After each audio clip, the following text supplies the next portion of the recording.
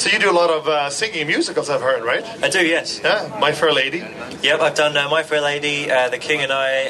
I've done Les Miserables, We Will Rock You. So yeah, I've done quite a few. These are all amateur productions, but hopefully after the Eurovision, I'll be able to get. I heard you travelled for a little while to get here. I mean, he came from London, basically, or from Essex, but travelled pretty far to get here. You spent how many hours? In total, I was picked up in Chelmsford, and 36 hours later, I was in my hotel room. Sorry to say, but the planes did fly, though. They did. I know, I'm sorry. But we just wanted to make sure that we got here. We didn't want anything to stop us, and I think it was the safest option. I doubt you're going to vote for Iceland, are you? I'm sorry. You might not be that happy with Iceland this time, but hey, it's okay. So he's going to sing with these girls. Where are they? Come on, ladies. Great, here they are. Wow, beautiful girls. Here we go.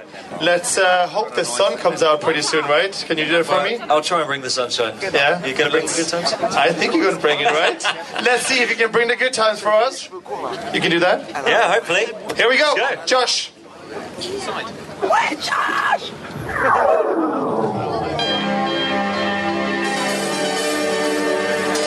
How do I begin to imagine all the happy faces I'd like to see? The final destination, the sounds of celebration. If I could find the opportunity.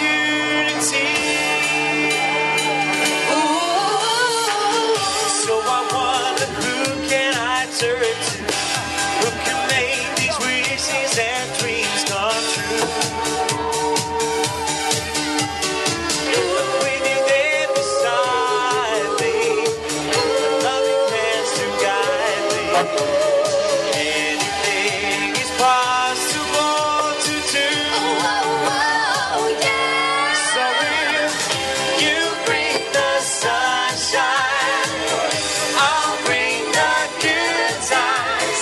Just add your laughter. It's happy ever after. I don't know about you, but that sounds good to me. Okay, Barry Vinegar with Josh here on the Big Five boat trip. Josh performed outside earlier, sailing down the fjords. Yep, I did. Enjoyed it? Oh, I loved it. Yeah, I really loved it, and I think all of the other delegations liked it as well.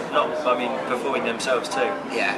Now, obviously, there's the Big Five aren't involved now until Saturday. Yep. Are you going to get a chance to watch the semi-finals? I am, yes. The first one's tonight, isn't it? So I'm going to go along and show my support for all the countries and see what we're up against.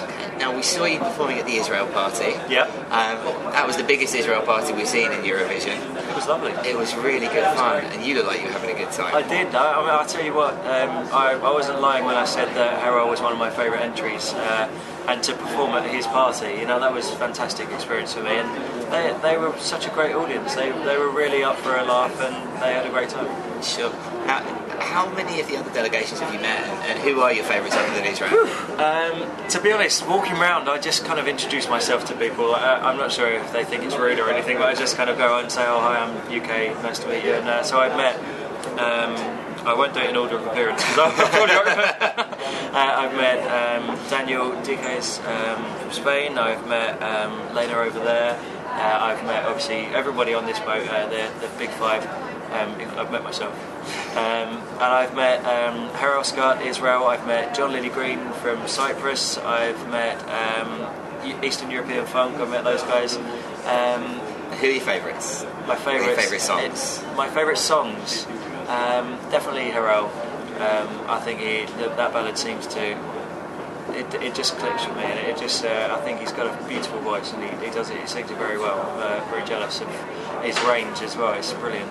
And also, actually, before we were rehearsing for the dress rehearsals, Norway were before us, and I was just kind of found myself humming this song. So I think Norway as well, one of my favourites. But as I say, there are so many great entries this year. It's hard to choose. Now, it's really good to see the British singer getting out there and meeting everyone this year. How does it feel representing the United Kingdom, and are you getting a lot of messages of support from home? Oh, absolutely. Yeah, I mean, my mum and girlfriend and sister are actually coming out tomorrow. So they've been at home, kind of telling me what's been happening and who's been really supportive. And everyone seems to be really up for it this year. I think it helped last year for us to come fifth with Jade and Angelo Weber. Because now I think this year people are thinking, you might have a shot, and they're showing a lot more interest. But to perform here, it is definitely a dream, and I don't want it to end. Now, being honest, when the song was first heard in the British final, it didn't go down particularly well with the fans.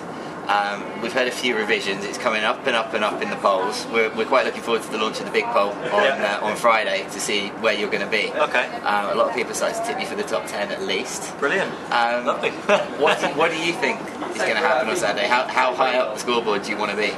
You know what? I really can't call this one. I have no idea. It's a lottery, and I think because there are so many great acts. I mean, you heard myself. I couldn't decide which was my faavorite. There are so many brilliant acts this year. I mean, obviously, top 10 would be lovely. Top 5 would be even better, but to win would be incredible. So, I mean, touch wood, and with a bit of luck, and with the performances that we give, hopefully we'll come out with a good result. Cool. And about the charts back home, I don't know if you know, there's a campaign with some of your fans to get you to number 1 when the song comes out. It's fantastic. How's that going? Are you getting involved with them? Yeah, I mean, I'm not out of vanity, but I've kind of joined all these groups that are really supportive because I feel like it's nice for them to have the actual person involved as well. So I've been just saying, thank you so much, guys, keep it up. And it's touching to know that people are doing that for me and for the UK. It's a really lovely feeling. So if you're watching this, thank you so much, and keep doing all the good work. You're doing a great job. Thank you, Josh. Thank you very much. Best of luck for Saturday. Thank you. Cheers.